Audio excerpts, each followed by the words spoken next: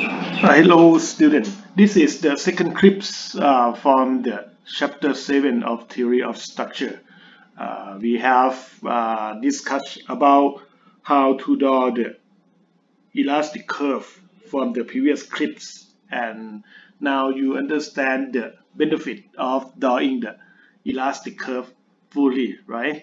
And the second part of this chapter, we're going to talking about the elastic beam theory. The elastic beam theory actually can be used, not only beam, it can be used for the frame also.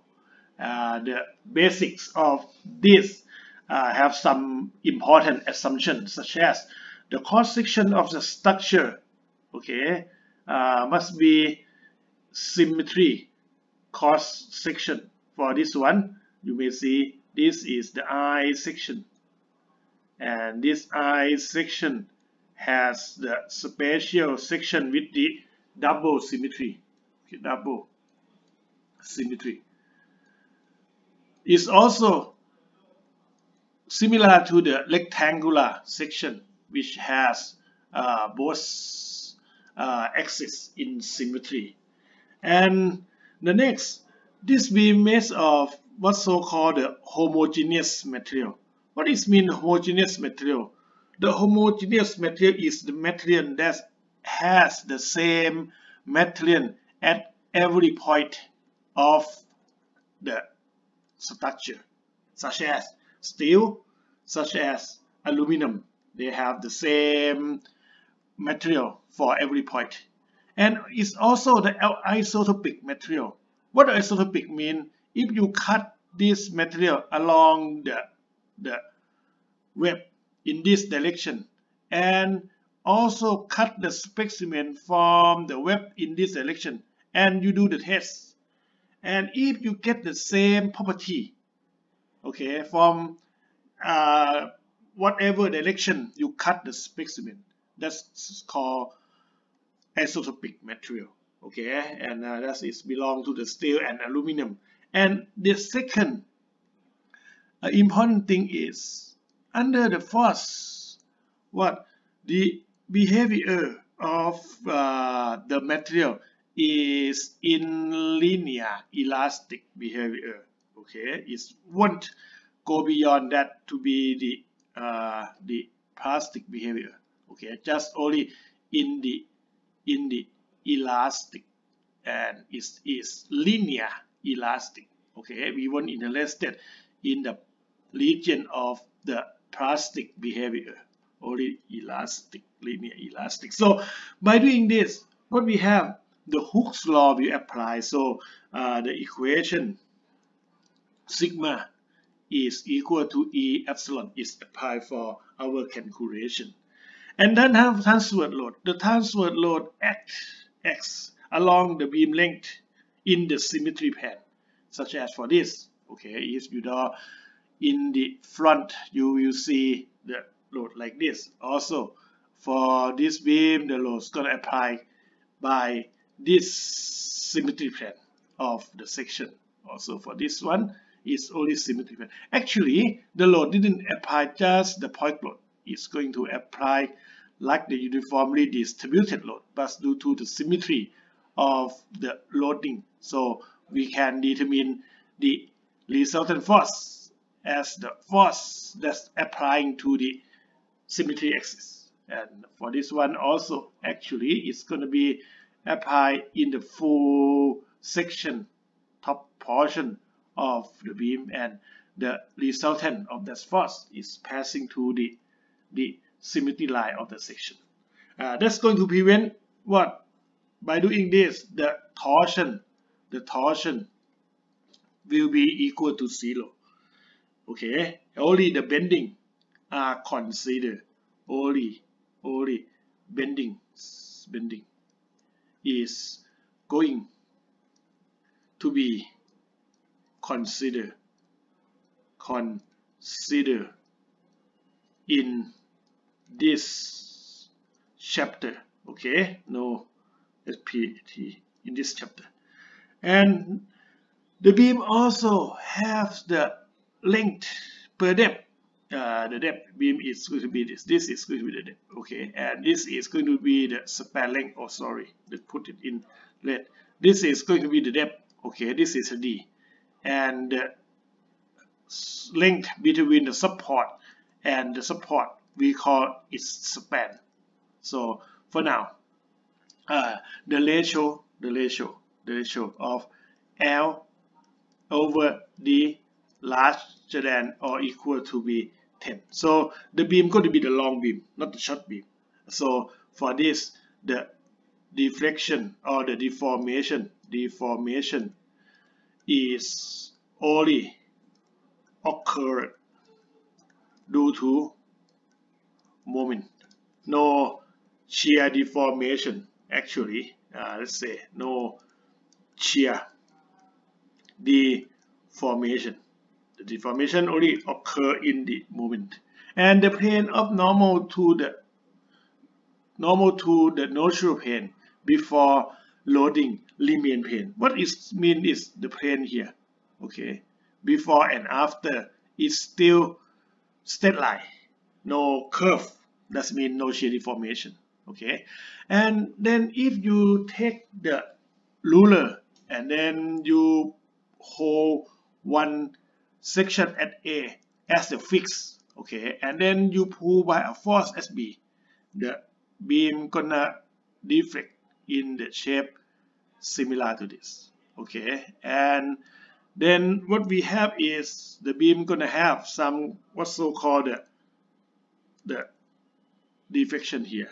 That means if you measure this beam for the X, okay, and then you will have this as the deflection, and then you will have this as the slope, and the slope is going to be the dv by dx, okay. So this is going to be the curvature of the beam with the positive curvature.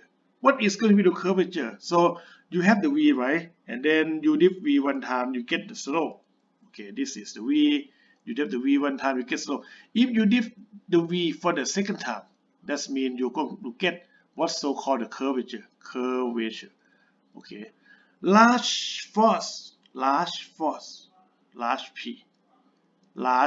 P gonna produce large curvature, okay, large curvature, large d square v by dx square, okay. And when the beam getting large curvature, the beam gonna have the shape something like this, and the radius of the curvature gonna be small, okay. So it's going to have very smaller radius of curvature, okay. And by doing this, if you focus to the point of a small length dx, okay, your beam will have the length over here of ds, okay. And one end of the beam gonna deflect for this one for v.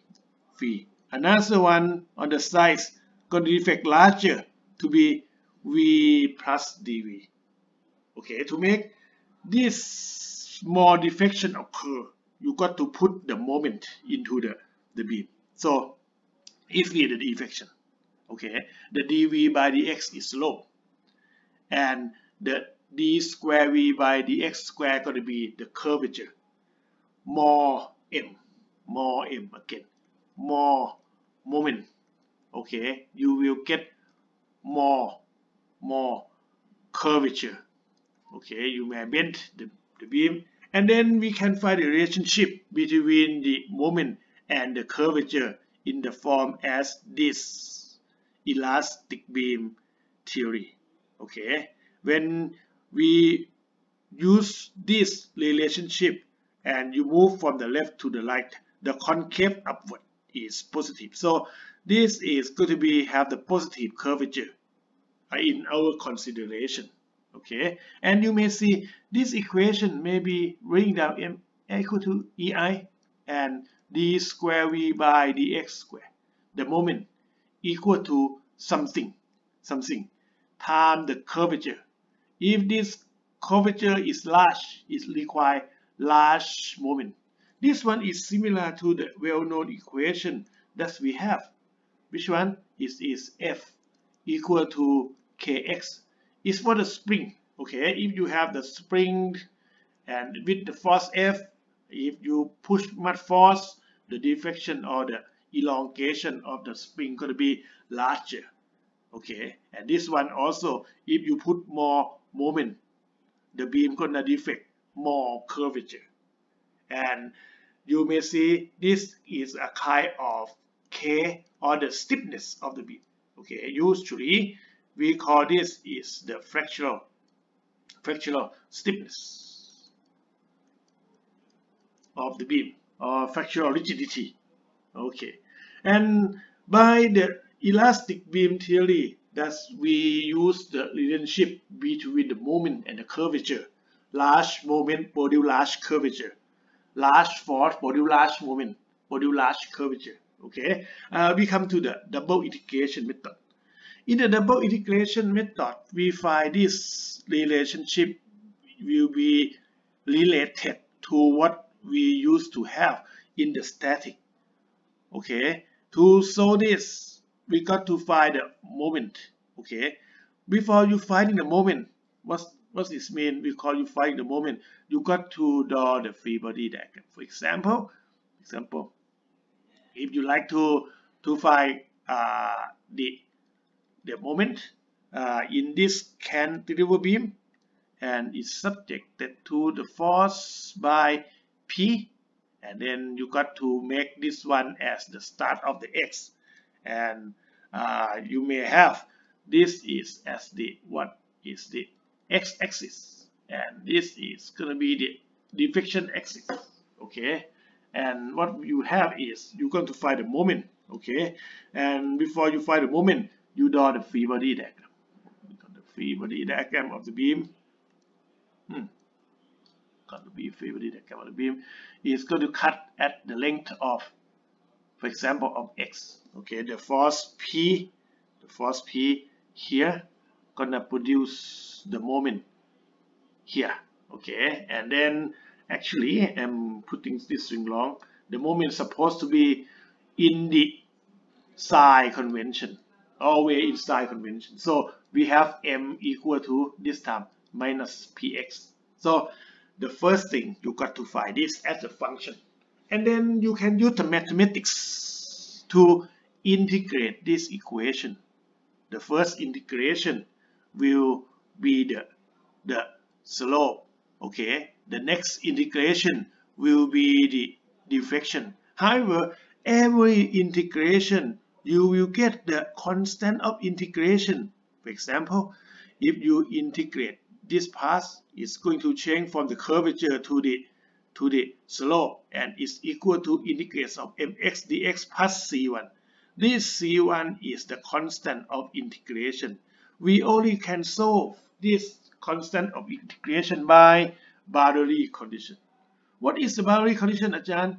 The boundary condition for the fixed support, you may see the theta is 0, and also the slope is 0, and the deflection also 0. That's kind of an example of boundary condition. And you also sometimes may need to have continuity condition to bring the beam continuous. Okay, to bring the beam to be continuous, So the curve of the beam always with the full curve. Okay, like this is one big any kind of curve. There is no curve like this because this means the beam is broken already. And then you do another integration. So you got this is the slope, right? And you got the deflection.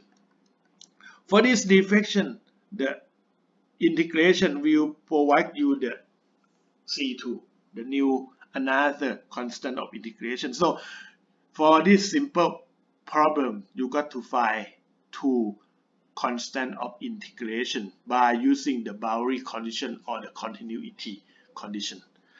The sign convention, we also follow the sign convention that we have since the engineering statics, okay? And on the left, on the right, the moment gonna be counterclockwise. The downward gonna be plus v. Okay, this is the important sign convention that we have. Also, the positive sign that we use the slope. Okay, if we move from the left to the right, this kind of slope is positive. And when the slope is positive, that means the v will increase. The v will increase. The deflection will increase. Okay, whenever the deflection increase, that is going to be positive. Okay, and if you move in opposite direction, in this direction, okay, this thing also had the positive sign convention. Most of the time we use this movement of x from the left to the right, not from the right to the left. Okay, the boundary condition and continuity condition. We know the boundary condition is the known slope and deflection at some specific point of the structure. For example, if you talk about the pin, okay, for the pin, the delta horizontal equal to 0 and delta vertical also 0. This is the boundary condition of the pin, okay, because the pin, you have this, so the pin gonna have both f sub x and f sub y. When you prevent from the movement in x direction, so the delta in x is 0. The same thing when you prevent the move in the vertical direction, so the delta or deflection in the vertical direction gonna be 0. However, the roller gonna have the symbol like this. Okay, the roller has only vertical f sub y. So for the roller, only deflection in the vertical direction is 0. This one can move in the horizontal direction. Okay. Okay. So we conclude that the roller gonna have what we have. The delta is 0. Okay, that's 0. Only delta sub v. If for this in the vertical. Okay, the pin. Okay, the delta both in the v and h is 0. That's very detailed.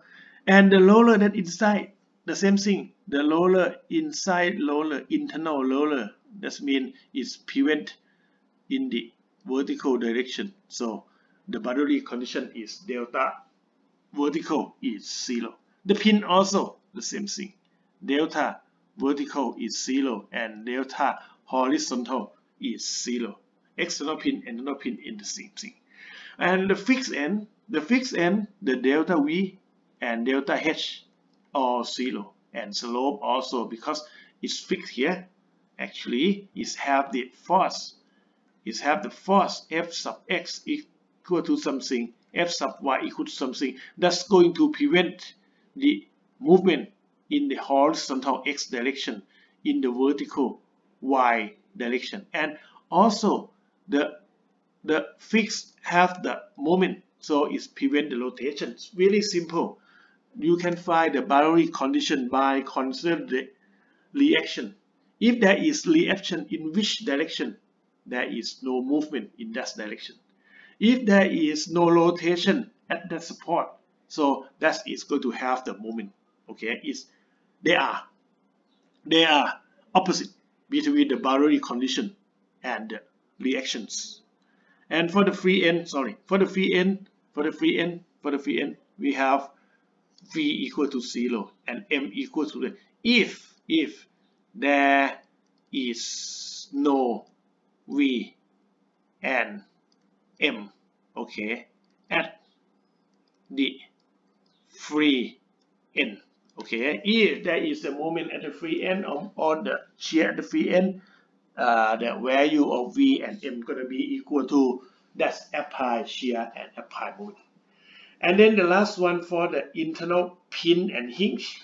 In hinge, we know that, we have moment equal to 0. So that means that's going to have some value of delta. This is going to have some value of delta sub h equal to what, delta sub v equal to what, and the theta equal to what. Okay, and the concept is the known boundary condition always in opposite with the reaction. Okay, for the double integration, like I said, we usually start by finding the moment. To find the moment equation, you got to draw the free body diagram and use equation of equilibrium. And sometimes you need to find the reaction. Okay, and after find reaction, you got to find the internal moment by the same thing, by using the free body diagram, cut it at the corner of x and use the equation of equilibrium to determine the bending equation. After finding the bending equation, you plug it in the elastic beam equation, and you do the first integration, you get the slope. You do the second integration, you get the deflection, and each integration provides you with the constant of integration. So that means you got to solve for the constant of integration, and by using what? By using the boundary condition and by using the continuity condition, as we has discussed before. Okay, and after you get the constant of integration, you just put it back. So you get the equation for slope and you get the equation of the deflection. Okay, let us start with a very simple example. This one is the cantilever beam. This cantilever beam have the constant fractional rigidity. Okay, have the constant EI, is have all constant section along its length, and is subjected to the force of P. Okay, and let us find what? Find the equation of slope at P and deflection at C. Okay, by this beam you have the fix here, and if you pick up the ruler and you push the force at the end, you will have the shape of deformed shape, the deflected shape of the beam look like this. And then what they are looking for is they like us to determine this slope and this kind of equation of the deflection. And then the first step, this one we don't need to determine the reaction, so we just cut the beam for some specific point. Okay, and then we can find the moment. By doing this, what we have is this is L, this is X. So what is this? This is going to be L minus X. So if you actually, you should have the V here. V is up. Okay, this is the M. You have the summation of moment equal to 0. If you take the moment here and then it have this kind of rotation along M is positive, so M plus P times L minus X is going to be 0. So we have M plus PL and minus PX equal to 0. So our M is going to be Px minus PL. So we're going to get this. Our equation is going to be Px minus PL. We put this into the equation, into the beam, the elastic beam equation, and we do the integration. When you first integration, this curvature going to change to the slope, and this is going to be Px square, x square divided by 2. And this is going to be PLX. Okay, we get this equation with the C1 as the constant of integration. And if you do again, you may change this one to what? To the deflection. So we have the deflection for the next integration. And this one going to be x power 3 divided by 3 times 2 is 6. This one going to be minus PL x squared divided by 2. Plus C1x and plus C2, as is the new equation for the deflection. And we have two constant of integration. And what we should have, we have the boundary condition. What the boundary condition? The boundary condition that we have is about this point of what? Of x equal to 0. What happened of x equal to 0? At x equal to 0, we have the theta equal to 0. And we also has the deflection. This is v, okay, the phi equal to 0. At what? At a. Theta at a. SA occur when? SA occur when the x equal to 0. So we have theta sub a equal to 0. We have v sub a equal to 0 to solve for the two constant of integration. Okay, so now when x equal to 0, what we have is this is going to be 0. So all are 0. This is going to be, the slope is 0. So C1 going to be 0.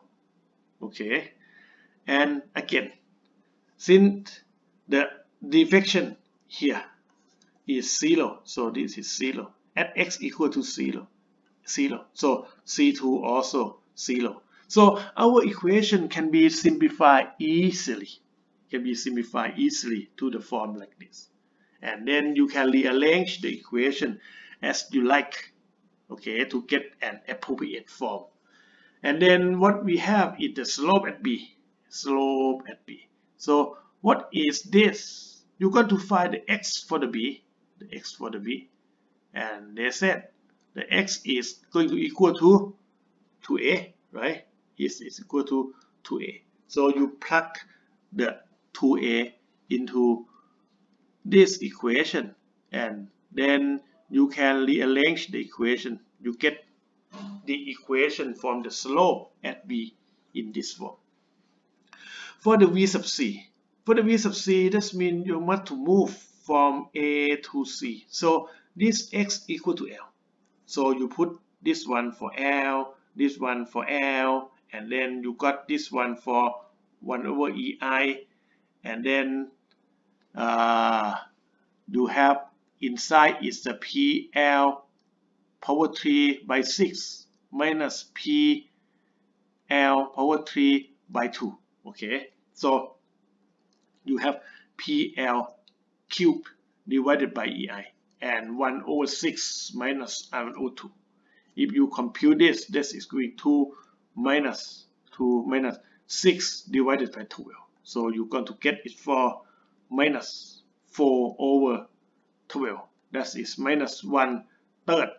Okay, so when you input this P minus PL cubed over 3EI with the negative sign. Okay, that negative sign gonna tell us it's going to move downward. Okay, you may see a lot of equation in the slope and deflection table, like what we have now is the Vmax that's corresponding to the one that we already have it. On this table, as I mentioned before, in the mechanics of material, we have what? We have the equation.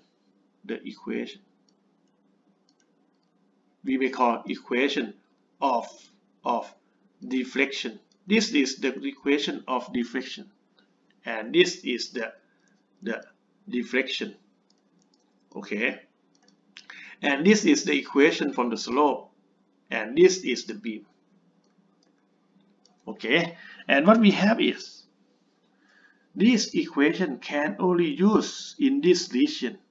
That means this equation is going to be correct along the length of the beam from 0 to the length of L. And then you get the maximum theta here, and maximum V also at the end. And next, And next, consider the second one. This beam gonna have the curve from here to here, okay, and then the beam gonna have this portion. Let me change it to the light blue. This portion at the straight line. This is gonna be the straight line, okay, and this is going to be the curve. And then due to the force acting to the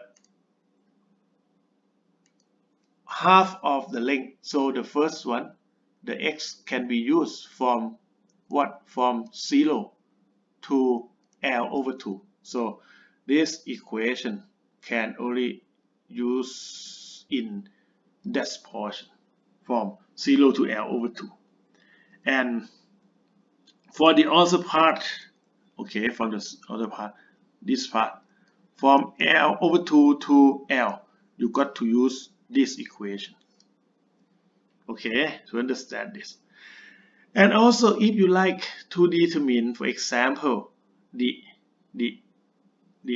slope equation, for example, if you like to find dv by dx is going to be the equation of slope. This is going to be what? Minus p over 6 ei, and internal going to be x square, sorry, 3x square times L minus x cube, okay, and you got to div it by dx, and when you div it, minus p over 6 ei is okay here, and you div inside it, it's going to be 2 times 3, it's going to be 6xl, and minus tx square, okay. And then if you like to determine this, you plug the x into this equation. So the zeta max is going to be minus p divided by 6 ei, and internally is going to be 6 times L times L, so 6L square, and this is minus 3L square, and then you get it's for minus p over 6 ei, and when you minus this, it's going to be 3L square. So you rearrange this, is minus p 3 divided by 2, 3L square divided by 2 ei. See, you get this equation. So sometimes if you like to determine the slope equation, again, you just do the differential equation, you will get the result.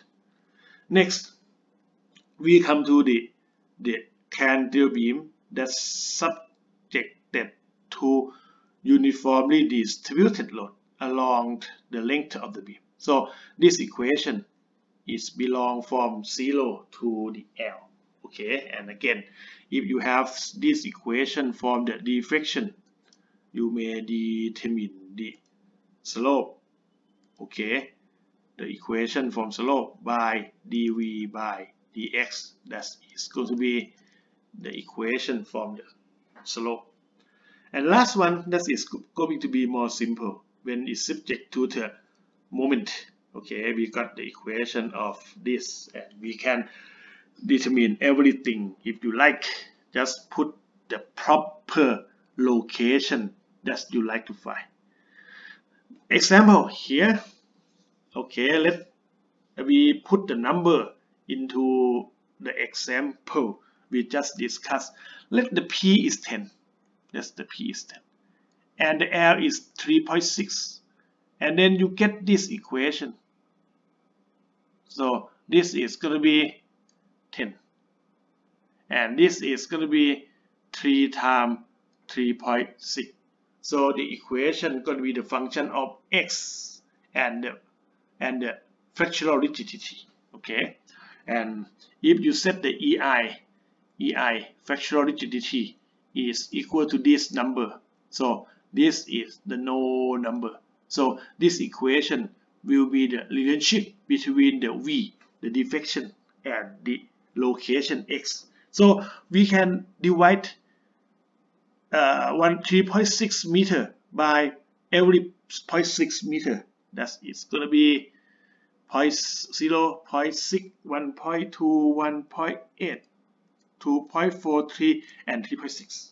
And then you get the value of your deflection by plugging in the x, okay, into this equation, and then you get the reflection, vertical deflection of the beam. And then if you plot it, you may see it's going to have the shape like this, and it will follow what we have.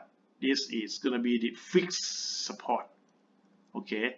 The slope here is 0, the delta here is 0, theta sub a and delta sub a. Okay, that's what we have, okay. And if you like to find the slope, like I mentioned, you just do the different equation of the dv by dx.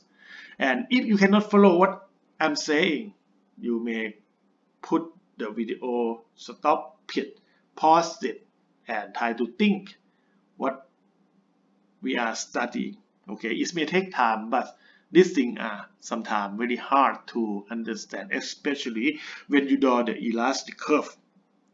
Like I said, you got to develop your own skill to do so. Okay, there are still the simple beam. Before that, we talking about the cantilever beam. The cantilever beam may be the beam supporting the patio of your house. Okay, and you also have many simple beam, many important simple beam. Okay, that's is simple beam. Simple beam have what? Have the pin and have the roller usually. Okay, this beam is what? It's symmetry. Okay, and then the force uniformly distributed load along the length of the beam. So the equation of the beam can be used for the whole length and in the form like this. If you like to determine the equation of slope, okay, you just do the differential equation of that. Just do the dv by dx, and you will get the equation of the slope. Okay, and if the force is not uniformly distributed load along all the length, it's only uniformly distributed load, only half the length when it's distributed, only this. So the first part of this equation is belong to this, and for the second part of this, it's moved from L over 2. This is L over 2. Start to until the L. You got to follow this. And believe it or not, if you put L over 2 into this x, and you also input the L over 2 into this equation, you will get the same result of the deflection at this point. This is called a continuity condition. Thus, the beam must be deflect continuously along the length of the beam. Okay. What happened is how to determine the maximum deflection of unsymmetric beam. Okay. Like we discussed before, for the symmetric beam, the maximum deflection gonna occur at the midspan of the beam, and the important thing also is the slope at the Vmax. The slope must be equal. The same thing occur here. Okay, the slope here is 0 to obtain the Vmax. The slope is 0. So we determine the Vmax. So we start by this equation. Which equation? We got to dip the equation that the maximum deflection should be within. Okay, so we use this equation, and when we dip it, just put it into 0 and do the calculation for the x. So that means you finding the position that we have for what? For the slope equal to 0. So we arrive at this location. Okay, and then we just plug this equation, the x at Vmax, back into this equation, and you will get what? You will get this equation for Vmax, which is, see, very easy to do so. Okay, you got this. Okay, for the beam with per point load, we have this in our material test for the so-called the 3-point loading. This loading is symmetry, so the maximum deflection gonna occur here, and the slope here gonna be 0. For unsymmetric loading like this, the maximum deflection supposed to be somewhere here. Okay, and you also can determine the Vmax for this. For this equation, they only allow us to determine the value of deflection only along this portion from what? From 0 to x. So this equation cannot use for the other part. Okay, but anyway, can we determine the Vmax? Can you? You must be. Okay, just trying to do so. What the Vmax is going to be? Do the same method as before.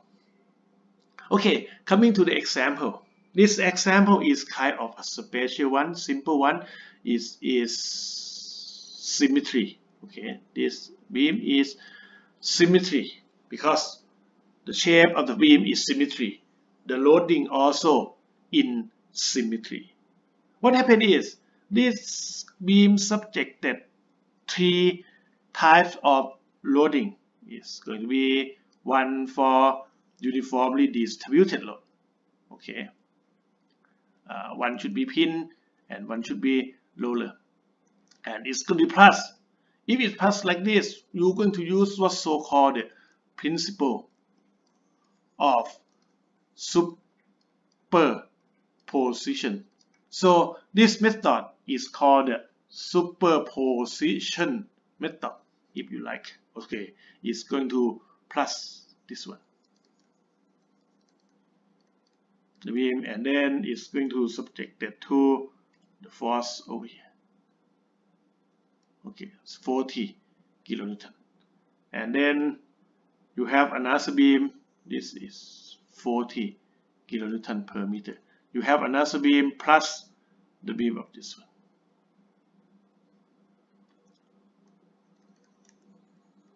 Pin and roller. However, this time the load gonna apply what? Gonna apply in this location. Okay, and what happened is the deflection of this beam can be determined by the equation from the deflection table, and due to the symmetry, the maximum deflection will occur at the middle of the beam, and then this one going to go up like this, and what we have is the slope here, dv by dx equal to 0, and it's occur at L over 2 due to the symmetry, and the value of Vmax isn't hard to determine. It's going to be at x equal to 2 meters. If you measure from here to here, this is going to be 2 meters. So what is going to be Vmax? Okay, following this, Vmax, one Vmax gonna determine from here. That is going to be, and another one gonna determine from this beam. Okay, you're going to have large deformation here and smaller to be here. Okay, and this one going to be in opposite to that one. It's going to be large here and going to be smaller. Sorry, So it's going to be the same between the green and the blue. Sorry. Okay, let me do it again. Okay, the dog is going to be like this. It's going to be okay about this picture, and then this we are going to determine the deflection at this point. So this is for 2 meter. Okay, the same thing you got to determine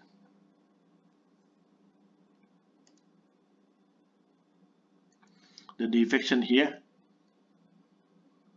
That is also 2 meter, and all of them, the red plus the blue plus the green, is going to be the Vmax, the red one here. So how we determine the one?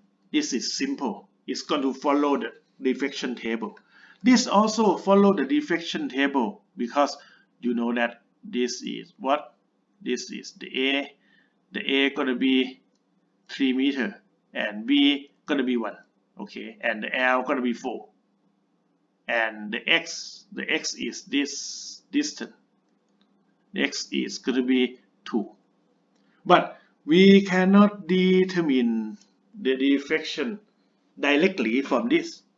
Luckily, if you consider back like this, okay, in the opposite direction, you may get the deflection here equal to the deflection here. For the second and the third, gonna provide the same deflection at the middle of the beam.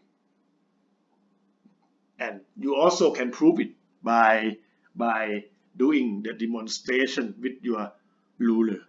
Okay, by doing that, due to the symmetry of the beam, the maximum deflection occurs at the midspan. The point load 40 kilonewton cause equal magnitude of midspan deflection. So you can find by the second one and time 2. Okay, and you can prove it if you like.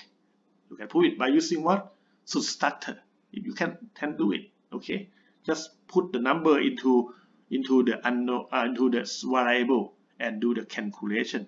You will get the deflection at this point of the beam and this point of the beam to be equal. Let's go back to do it as your exercise.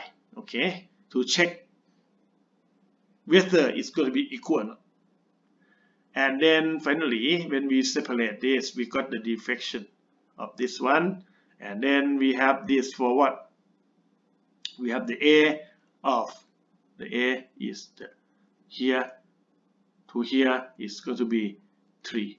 So this one going to be B, and L going to be 4, and P is going to be 40. And then you determine it at what? At the half of this. So you determine this at x equal to 2. So every variable you get it, right? For the uniformly distributed load, that's easy. The W is going to be 40 kilonewton per meter. The X going to be 2 meter, and the L going to be 4 meter. Okay, and you put everything together, you can determine each case easily. Okay, P40. B is here. B is 1. X is here. X is 2. Okay, and then you also get this, the 40 kilonewton and X equal to meter, L equal to 4 meter. Okay, you get this right, and put everything together, and to get this you will have the equation for the maximum deflection, which is the function of the fractional rigidity. If your beam have large fractional rigidity, the deflection gonna be small. See, so if you use the steel have E of 200 gigapascal, and if you use this one for the aluminum, that is going to be about 70 gigapascal. So just change from the steel beam into the aluminum beam.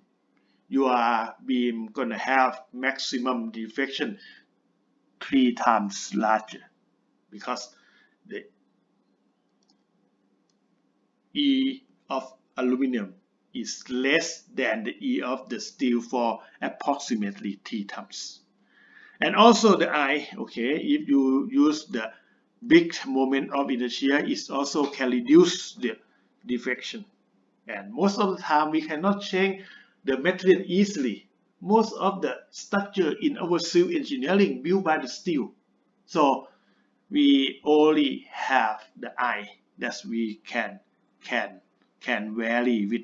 You may use the large I or the small I. If you use small I, your maximum deflection gonna get larger. That is variable you can play with. And for this problem, they said the E is 210 and gigapascal. Since your calculation is based on the unit of kilonewton, you see, we use kilonewton here, so the 210 gigapascal is going to be 210 power 6 kilonewton per square meter. Okay, so this is going to be kilonewton per square meter, and this one must be in meter power 4. So when you can compute this, the result going to be in meter. And if you like to change meter to millimeter, just time it by 1000. Okay, and you see that the maximum deflection occur on this beam is 6.9H, which is smaller than the ratio of L span divided by 360. So the beam is fine, it's strong enough, it's stiff enough, okay, to resist the force. Next problem, let's take a look at this problem. The previous problem is the symmetric beam, but this problem is unsymmetric beam. They like to find the slope at A. Okay, that means they like to find slope here, and the deflection at C is going to be here.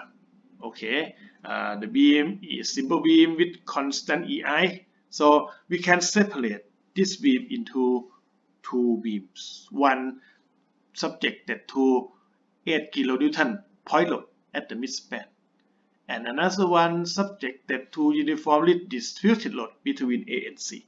Okay, and we have the, and what we have is we're going to determine the theta sub A on case 1, and we're going to plus it with theta sub A for case 2.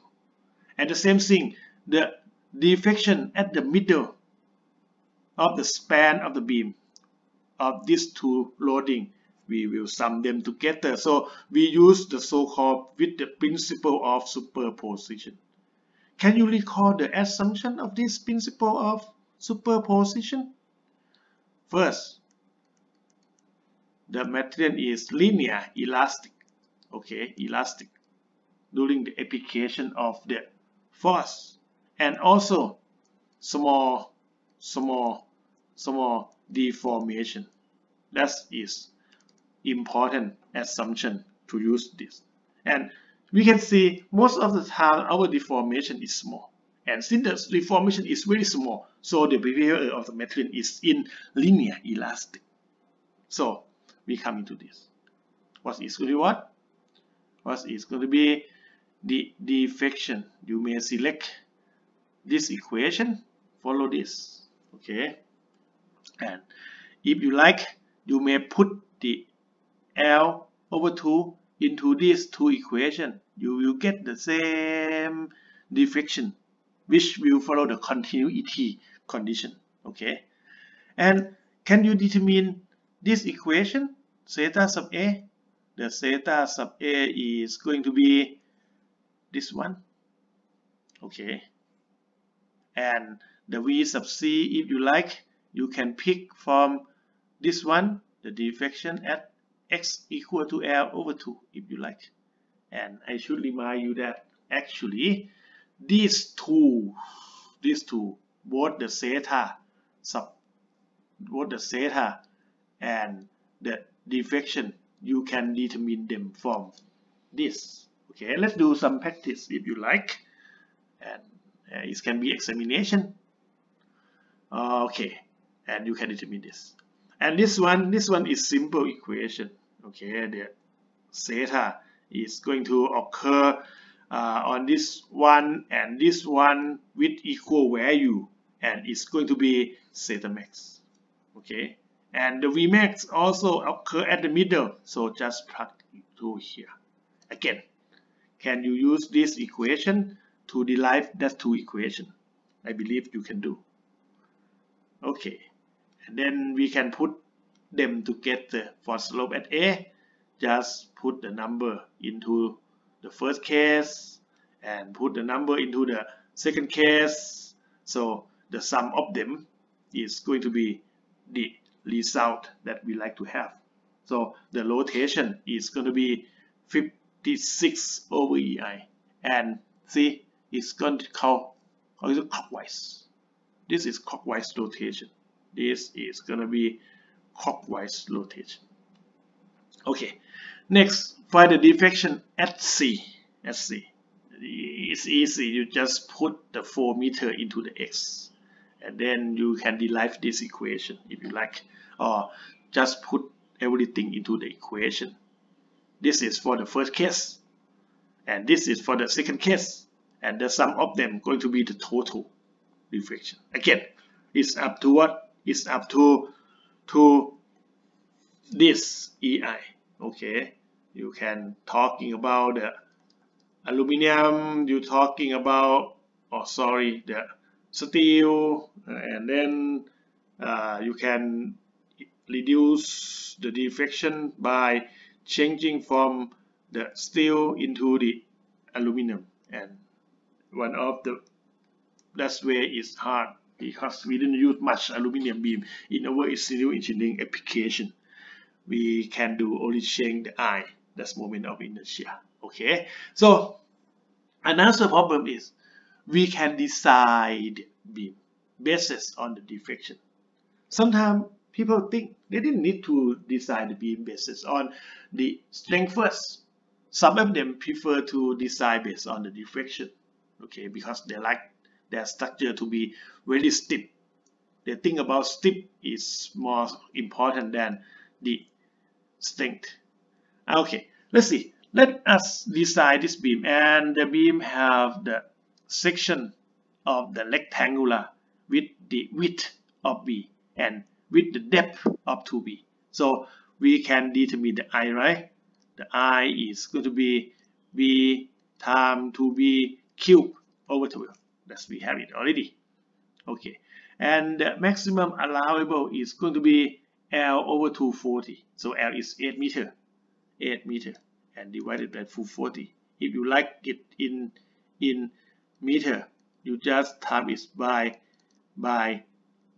1000.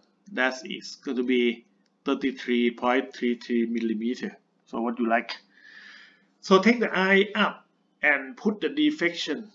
Okay, allowable deflection to be the maximum deflection that's occur, and then you get it for 20.8 to 10⁻⁶ meter power 4. So this is going to be B times 2B cubed over 12. You can solve this easily, and you may get the B of 75 centimeter. So if this B is 25 millimeter, the 2B is going to be 150 millimeter. Okay. Okay. And one important thing is the deflection at the beam going to be the maximum deflection? It may be not. Because of what? Because the maximum deflection of this beam is occur here. Okay. At what? At x equal to 0.4598 L. So if you put L of 8 meter, you get the maximum deflection of this beam will occur at 3.6784 meter, not at 4 meter. Okay, so if you project this, you may taking it down here, and then you may find the deflection here. So if you find the deflection here and here, okay, you will get another deflection. Okay, so the Vmax gonna occur at 3.6784. So the first equation that we have is this one. Okay, if you don't like to use this one, you may plug x by 0.4598L every x by this number, and then you will arrive this one. So this first equation is alright. And for the next one, again, this x, okay, gonna put into 0.45998L. Put every x into this, okay. You cannot use this here. Okay, and then you arrive at a new equation. And then if you plug everything into the equation, you got it for 138.28, which is less than the previous Vmax. Okay, this is a kind of a special condition. Okay, this may be changed if you may modify this problem by changing the 2 kilonewton per meter. That if you say, I like you to change this one, trying to change this one. Okay, you may change this one to 10 kilonewton per meter. And let's check again. What is going to be the location of Vmax? I believe, okay, this location gonna be the Vmax location, because when you change from 2 to 10 kilonewton per meter, the effects of the uniformly distributed load going to be larger than the point load. Okay, that is kind of interesting thing to do so. Okay, that is the end of method of superposition, and also the end of the second clips. Hope you guys, if you cannot catch me up, you may watch the clips again and try to pause every point that you start to confuse. Okay, and you may repeat it, do it slowly. This kind of study needs skill, needs times, okay, to comprehend what we are learning. So take your time and try to understand what we discussed. Okay, bye bye.